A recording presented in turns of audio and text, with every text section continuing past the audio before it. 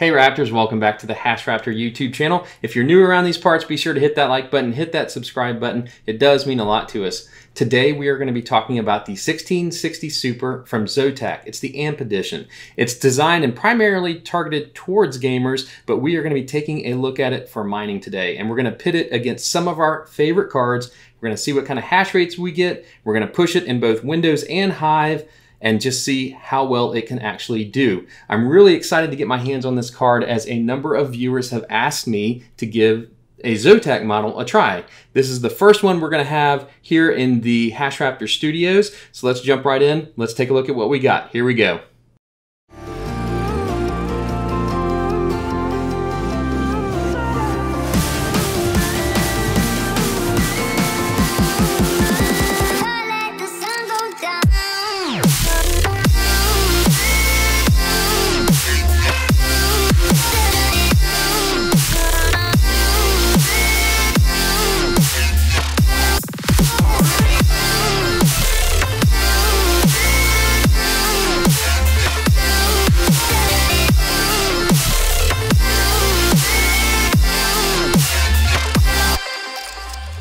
Today we are reviewing the NVIDIA GTX 1660 Super AMP Edition from Zotac.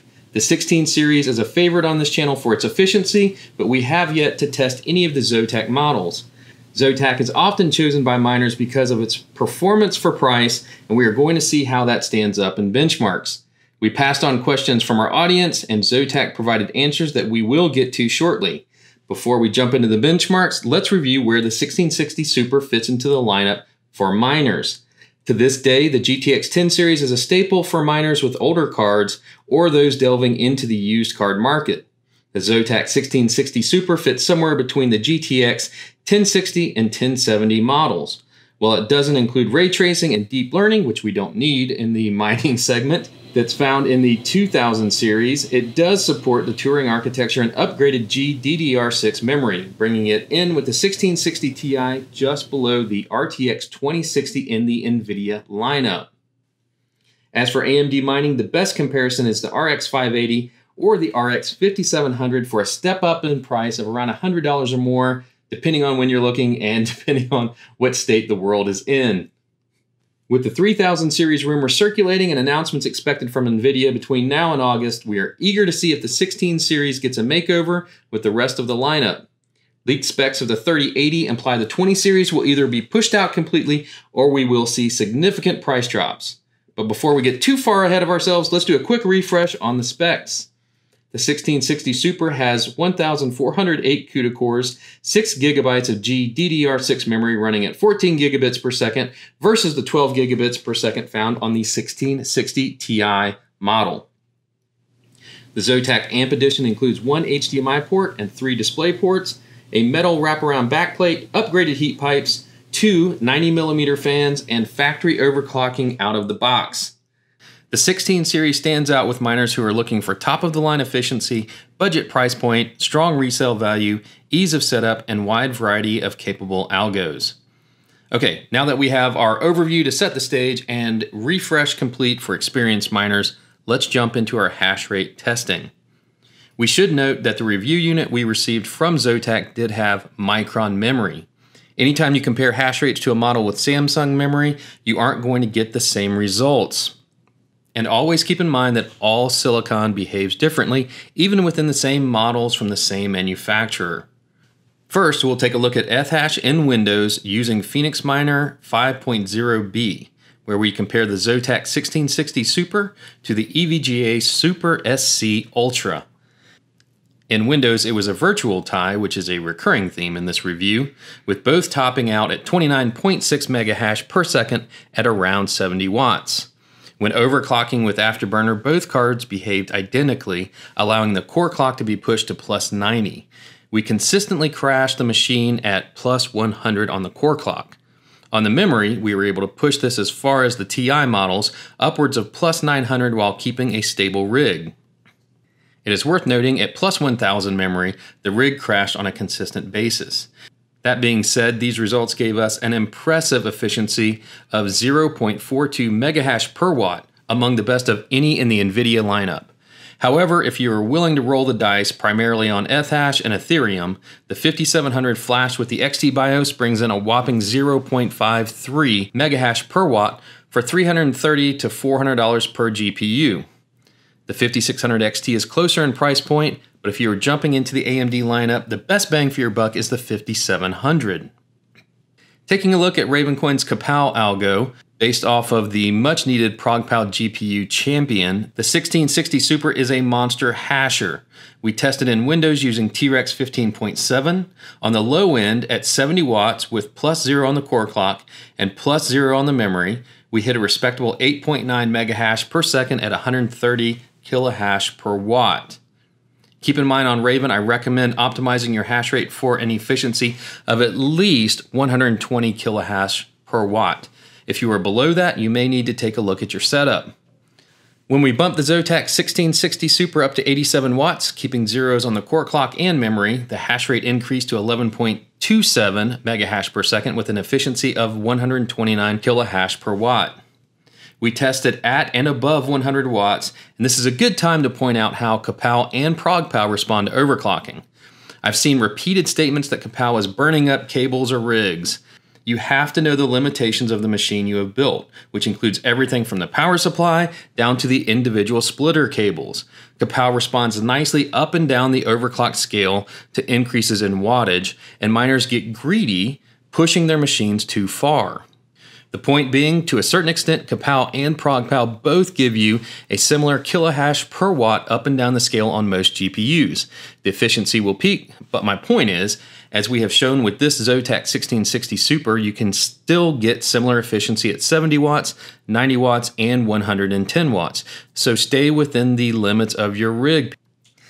Lastly on Raven, we wanted to see just how far we could go with this card, so we pushed it to 100% TDP at 122 watts with zeros on the core clock and memory. That gave us a very nice 13.5 megahash per second, however, with a below recommended efficiency of 110 kilohash per watt. At this higher power setting, the two 90mm Zotac fans running at only 37% kept the card at a reasonably cool 66 degrees Celsius. We then moved on to benchmark Zcoin, Swap, Grin, and Beam, which I'll move through quickly with what we thought was the best result from each. We tested Zcoin using T-Rex version 15.7, getting very impressive results at 1.8 megahash per second and 20 kilohash per watt. This was tested at 88 watts using +50 on the core clock and +800 on the memory. We were able to crack 2 megahash when pushing the card above 98 watts. Now on to Swap, which we tested using Gminer version 2.09, where we saw results around 4.67 graphs per second at 0.05 graphs per watt. Afterburner was set to 72% TDP or 87 watts with 0 on the core clock and +800 on the memory. Next, we tested Grin also using Gminer version 2.09, where we hit 2.8 graphs per second and 0.03 graphs per watt. We were overclocked to 73% TDP at 89 watts with +80 on the core clock and +900 on the memory. Last but not least, on the algos tested, we ran hash rates for Beam using Gminer version 2.09, where we came in at 22.5 solutions per second or 0.25 sols per watt. Our overclocks were set to 72% TDP at 89 watts with +50 on the core clock and +800 on the memory. Keep in mind, as I stated earlier, that anytime we push the core clock above +100 or the memory above +1000, the rig became unstable and crashed.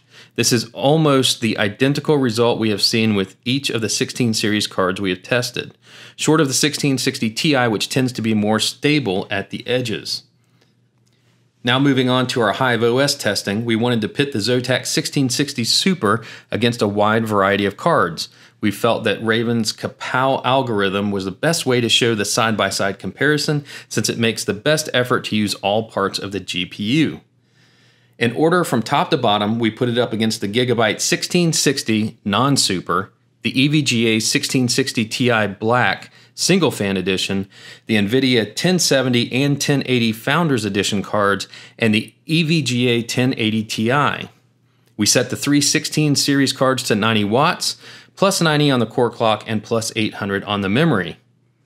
Here you can nicely see how each card stacks up against one another. First, we have the Gigabyte 1660 coming in at 10.83 megahash per second, then the Zotac 1660 Super at 11.93 megahash per second, or 0.13 megahash per watt, and the EVGA 1660 Ti at 12.74 megahash per second. As you can see, the 1660 Super and Ti compete nicely with the 1070 Founders Edition in this test.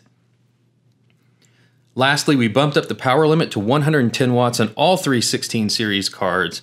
The Gigabyte 1660 moved to 11.72 megahash per second. The Zotac 1660 Super topped the 1070 at 13.24 megahash per second, and the 1660 Ti came out just ahead at 14.09 megahash per second. Note that at 110 watts, all three 16 series cards pegged their fans out at 99%. The Zotac 1660 Super stayed the coolest of the three at a respectable 68 degrees Celsius.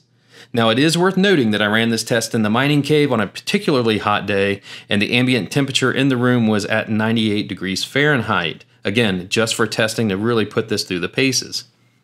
So again, this Hive testing shows pretty clearly you get what you pay for in each of these models as you step up the scale. Now, I want to share answers from Zotac regarding some of the questions that our viewers had. They've sent to me over time, or it's been posted in comments on previous videos. First up, I actually asked this question just to clarify any differences in the AMP series and the Zotac line versus the other cards.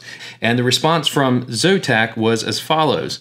The AMP series of our graphics cards are usually factory overclocked. There are also some slight improvements in power delivery and stabilization as well. And they also sent over a video which I will play over this as I read through the rest of these questions. Second, inventory on various sites seems hit or miss at times, which is totally understandable considering the supply chain issues globally. Any idea when that situation may improve? And the answer from Zotac was yes, inventory has been very low. The virus pandemic put manufacturing to a temporary halt. We are beginning to ramp back up again.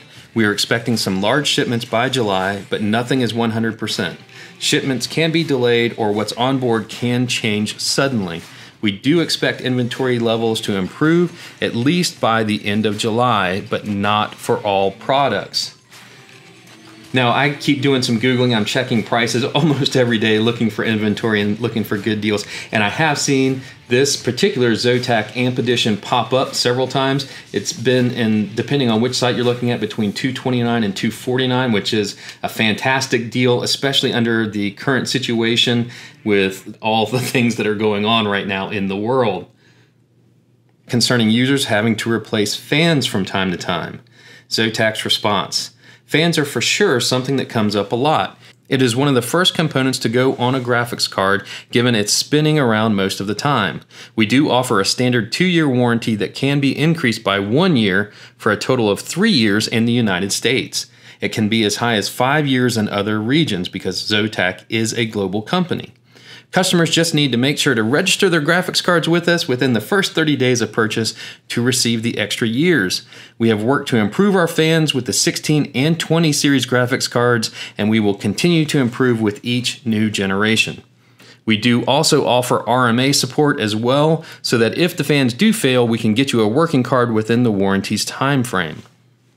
So there you go. From time to time, I talk to viewers and they tell me that the fans have failed, but perhaps with the 16 series and the 20 series, we've got some upgraded fans, and not to mention that we have an upgraded heat exchange system on this 1660 Super Amp Edition with the way that the additional heat pipes have been added, along with the heat sink and the vertical movement of air across the entire GPU. So in summary, would we recommend this card? The answer for the Zotac 1660 Super Amp Edition. The price point is fantastic for a brand new GPU. This is an excellent option for beginner miners who want to take their first steps building a rig, or for gamers who want good performance and the option to mine. Veteran miners will appreciate the Turing architecture, strong hash rates, amazing efficiency of the 1660 Super, the wide variety of algos available to mine, and the ease of installation and maintenance. While we will continue testing the fans and push this card as far as we can, I feel confident in the AMP series upgraded heat pipe and heat sink cooling solution found in the 16 series cards. Not to mention that with the efficiency of this card at lower wattages, you will be regularly running at lower temperatures, thus taking the stress off the fans. There is no BIOS modding and no tweaking as seen in the AMD RX series. And last, but definitely least for miners, is the look of the card. From the stealth jet-like design to the wraparound shroud metallic backplate, the card looks amazing in the rig. And we are so appreciative to Zotac for giving us the opportunity to review this gear. If you like this kind of content, give us a big fat thumbs up, and please hit the links in the video description below. Show Zotac some love for providing this gear to the channel. And we will see you in the next episode, Raptors. Take care, guys. Bye-bye.